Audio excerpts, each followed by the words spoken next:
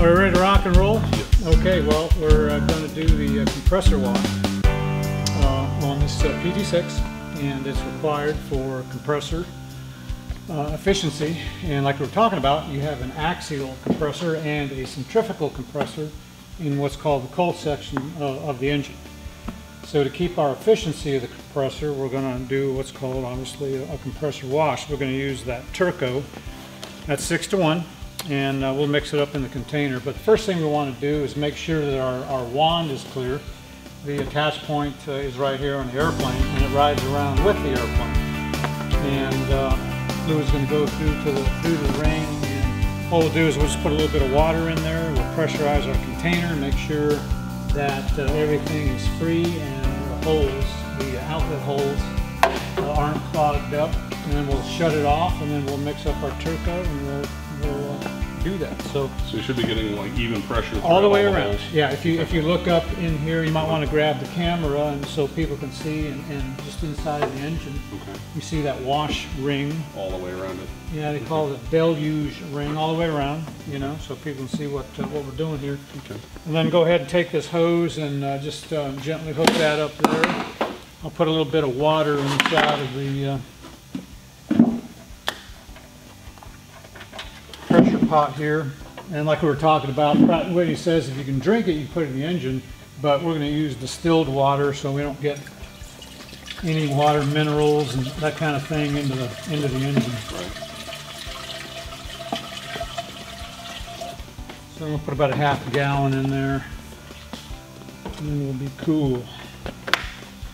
Yeah, and then this is going to plug in there. You got that tight? Yeah, it's finger tight. Okay.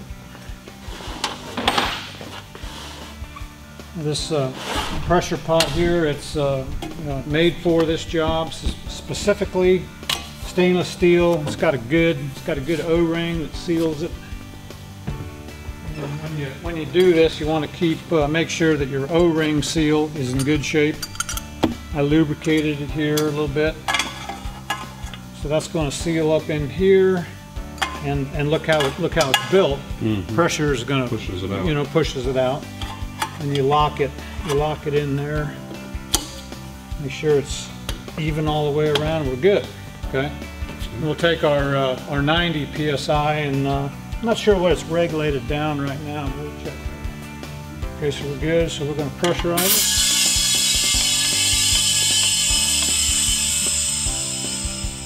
it. Yep. And then here's our operating handle that goes about 38 psi. Probably going to drop when you get the load off. Mm-hmm. Now, do you want to put the camera up here? There you go. And all we're going to do, we're just looking for even flow all the way around our wash ring. Here we go. Okay. There you go. Yep. And that's all we need to see right there. Okay. Okay. So we're good here, and as soon as it starts turning, you know, after about 5 seconds, just open your valve, and then after about 20-25 seconds, we'll just do that. We'll shut it off. So watch you. Yep, watch me. And we'll be good.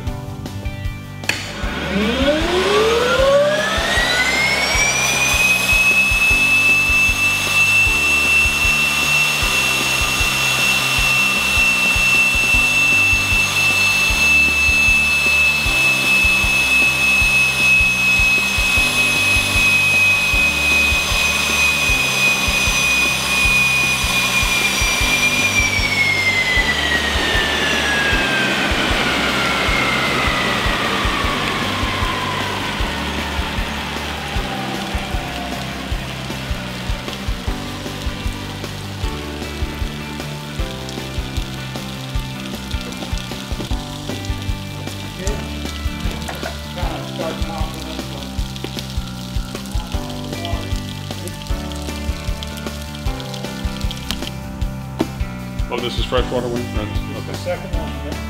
Clear prop. Yep.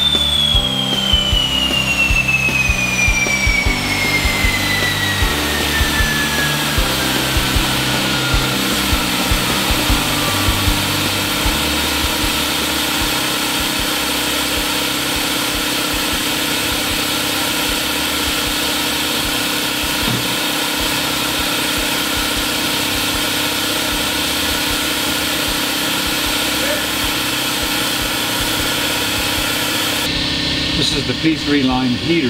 Okay. Oh, a heater, huh? Yeah. And what this does is it prevents at high altitude. Of course, you have a little moisture in the air, and what'll happen is you'll get crystallization in this line. So what they do is they attach. See the electrical lead right here? See that? Electrical lead. Right. Okay. Well, it's just a toaster heater is what it is, and it heats this line up. Yeah. And that prevents crystallization from going forward in the rest of your Right. torque limiter and your prop limiter. It's called DY heater. It's one of the items you check on the annual. I see. It's got a circuit breaker inside. Pilot can pull it. I have the circuit breaker pulled right now because this will get very, very hot. Will it? And I've tested it. Is that wrapped then? It is hooking. Is it straight wire? No, I think it's wrapped. I really don't know how they build them, Yeah. but obviously impregnated and good Yeah. rubber, you know. Yeah. And that's the purpose of that. Mm-hmm. This is the trim stick. Yeah, this is the trim stick, and what this does is put a resistance into your turbine inlet temperature ring that's hooked onto here. Every engine runs a different temperature. Mm-hmm.